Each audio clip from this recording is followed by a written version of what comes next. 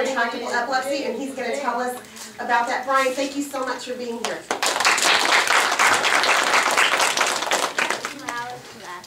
Hello, my name is Bryan. I'm with Representative Stephanie Klick's office. She couldn't be here today. She's actually on the floor. We've got a couple girls that went to Human Services that she's having to help on the floor as they go for a vote right now. So she sends her greetings and thank you for being here and welcome to your capital. House Bill 892 has a Senate companion. It's Senate Bill 339 by Senator L-Type.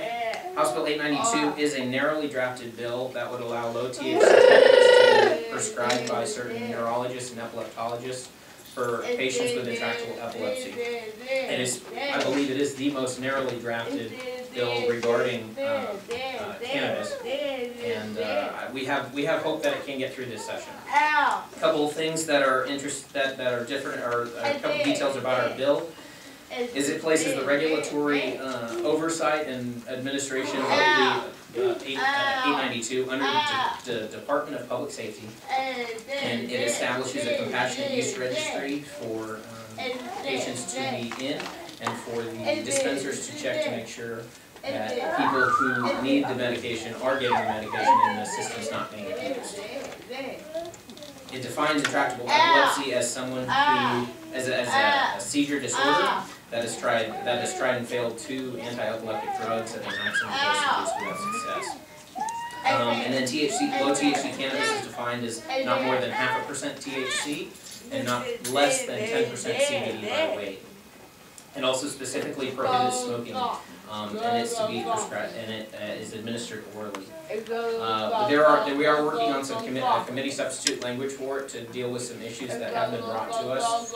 So if you have any suggestions or concerns about the bill, please feel free to stop by our office this afternoon. We're in E2716, and we're hoping to get a hearing on it here very soon. So it won't be next week, because next week we have the budget and it's on public health. They meet on Tuesday, and the budget is being heard on Tuesday, so they'll be here till Wednesday morning working on the budget. So it'll be 2 weeks, or 2 weeks at the earliest it will be heard. I can take a handful of questions real fast. Christy, keep it short. Representative give the diagnosing numbers on how to, how does she find those numbers to dose patients with that medication?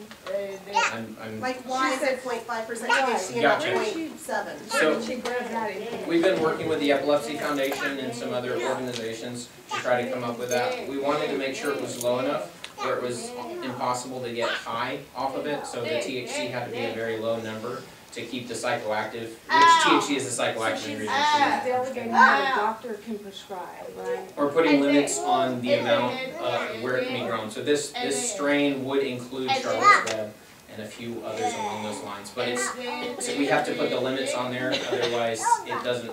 I don't believe the political structure is there. I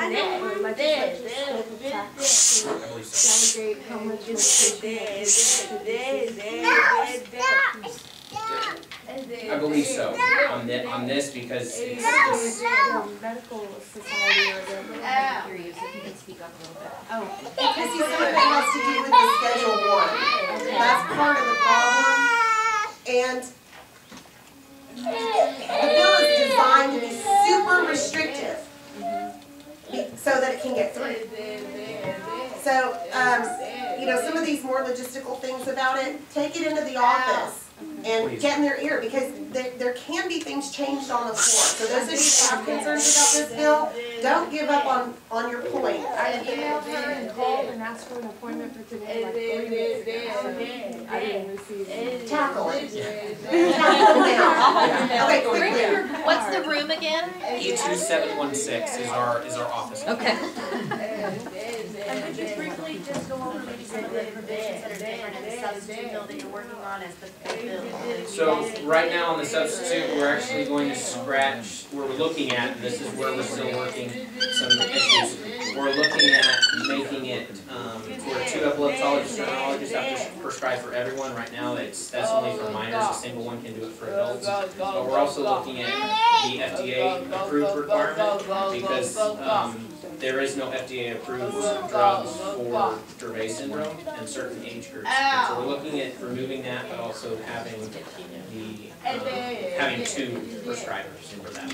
But that's kind of some of the main gist. We're also looking at moving the timeline. Right now, there's been a lot of talk about the January 1, 2018 dispensing by the for the licenses, and that's actually like an end stop date type thing. You have to have it done by. It's a deadline, not a start date. But we're looking at moving that into 2017. One more.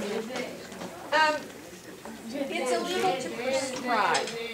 So how are we gonna get two doctors to prescribe? How does That's this a give good us point. access? And this is where we're working with doctors on this language specifically. I have not gotten that concern from the doctors. I've gotten it from other people. So we're in communication with the doctors on that language specifically. Okay. So we are aware of that. Thank you for bringing that up. And if you have any other concerns, please let me know. Thank you, or Representative Klick's office. Have a great day.